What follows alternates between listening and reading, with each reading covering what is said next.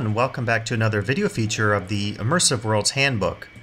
Today I'm focusing on Eclectic Art Environments, the second in a series of features on this topic. And I'm taking you to three spaces around the world. The two are in Riverside, the first that we see here, which is Tio's Tacos, and then the second will be Juan Puyo, which is an interesting restaurant chain, and I'll be showing you the Route 66 version of the restaurant. And the third is Haw Par Villa, which is in Singapore.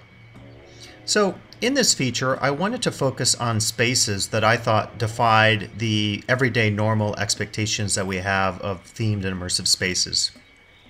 You can see here in this first example at Tio's Tacos that this is quite out of the ordinary. I mean, there are many themed restaurants around the world, but the fact that they've created this intricate and exciting and creative and avant-garde approach to theming and immersion, I think, is quite extraordinary. And I'll talk about later about some common features of spaces like these, but as you can see, and you'll see in the other two spaces, the first key thing that we might identify is the fact that there is such an eclectic approach to the theming. They're using art in very innovative ways, they're reusing materials, and they're creating sculptures and art pieces that defy our typical expectations of what we might see in a theme space like this one, which happens to be a Mexican restaurant. And I think overall, in showing you these spaces, I would like to suggest that they are some of the most inspirational spaces in the world. And the reason for this is they are totally outside the box. There's nothing about them, I think, that is within your typical consciousness, your expectation of what you might see in a themed or immersive space. And now we come upon the second of the spaces I'll be focusing on today, and specifically this is the Juan Puyo restaurant in Riverside, California.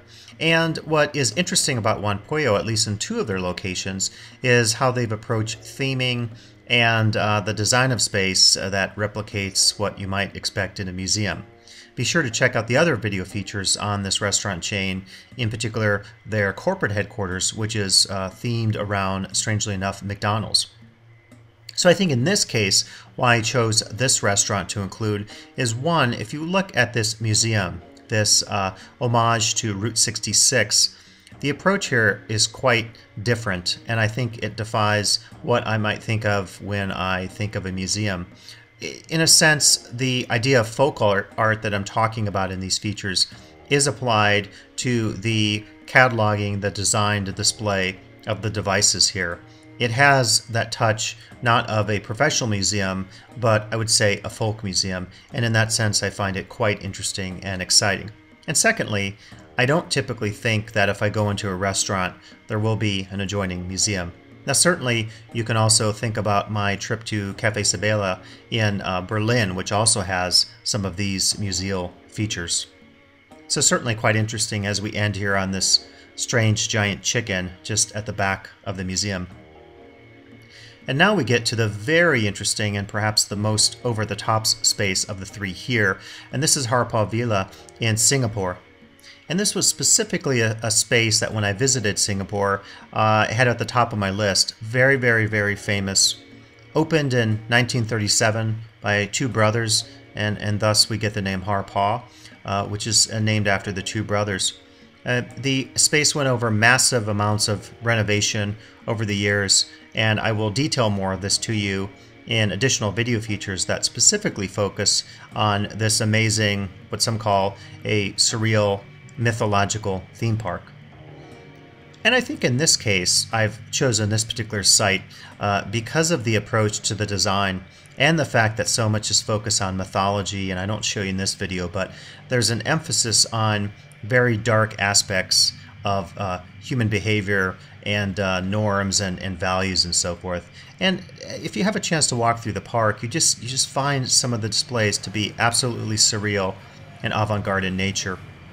And even here, as you can see, this is the entrance area just as you enter. And to me, it has that feel of a grotto that you might see in other spaces like this that have exciting approaches to design. And to that extent, I wanted to share with you this wonderful Taschen book, actually, this giant coffee table book called Fantasy Worlds, and you could see they actually do feature Harpaw Villa in it, and many other spaces. And what is interesting about this book is they're trying to focus on these sorts of spaces that have at their heart some degree of eclecticism, a sense of creativity, all the words that come to mind, not just bricolage, but folk art, and this idea of the unbridled spirit of the artist. And the spaces that they feature exist all over the world, some of them in the US, and some of them, of course, are in Asia, as we saw here, and parts of Europe and so forth. And I think what is so exciting to me about these types of spaces is they are beyond our definition of typical. They approach art, they approach design, they approach space, they approach the narrative of that space in ways that we are just not typically accustomed to. And as a way of summarizing some of these features, let me just offer this brief list of 4 reasons why I think these spaces are so unique and why we should study them and appreciate them and learn from them in terms of creating our own exciting themed immersive spaces. First is the sense of unbridled creativity that I offered. I think we really see that in the Sanchez creation at Tio's Tacos. As well, we see too in aesthetics of reuse or bricolage. The sense of the sublime and the avant-garde, I think we see both in Juan Puello, the Route 66 Museum, and also in Harpaw Villa. And in all of these cases, I would say lastly, we experience what could be called atypical immersion. We're not experiencing the same tired approach to branding, approach to theming that we see in so many spaces around the world. So thoroughly, all in all, amazing spaces that are worthy of our visit and appreciation. I hope you've enjoyed this video feature today here in Riverside, California at Tio's Tacos. Please come back for additional video features of the Immersive Worlds Handbook.